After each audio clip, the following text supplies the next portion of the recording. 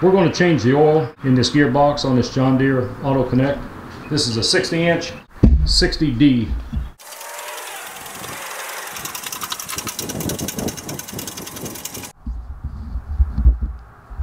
There's no drain plug on this gearbox. Here's our fill plug, 5/16 hex wrench. We can jack the entire deck up the way I'm going here and drain it. Or we can use the fluid evac system. We can pull it out with vacuum and just shoot some more back in.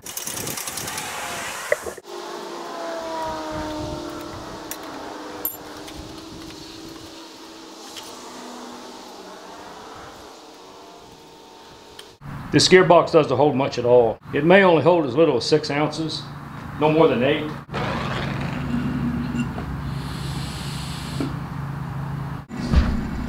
Just going to back off to show you the apparatus.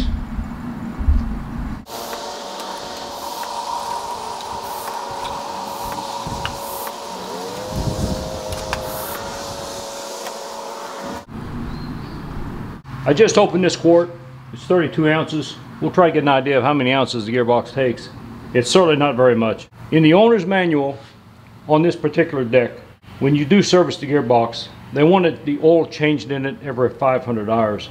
To me, that seems like a lot. But their method of doing it is unbolting it here and in the back, tipping it on its side after you loosen the belt and draining it out that way.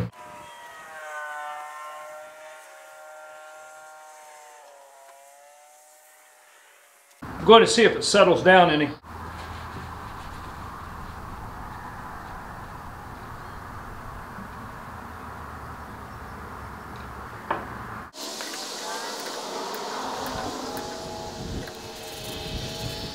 I'm putting in 75/90 because that's what I had.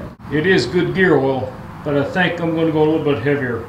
That box, I felt it in the summer in July and August when it's in the 90s and you've been mowing for 2 to 3 hours. It gets very hot. I'm going to shoot it with a temp gun, get a better idea. But anyway, as long as that oil doesn't leak in any of the seals, the oil's going to be okay because it's good stuff. Severe Gear from Amsoil's, it's definitely top tier gear oil.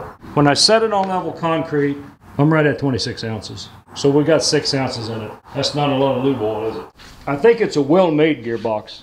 Every time I've evac the oil out of it, and I've done it a few times, there's never no metallic shavings, never any, even, it doesn't even look close to having any metal in the oil, so that tells me it is put together pretty good, and it better be. That box is doing a lot of work. If anybody has any questions, don't hesitate to ask in the comment section. Thank you for watching, and please subscribe.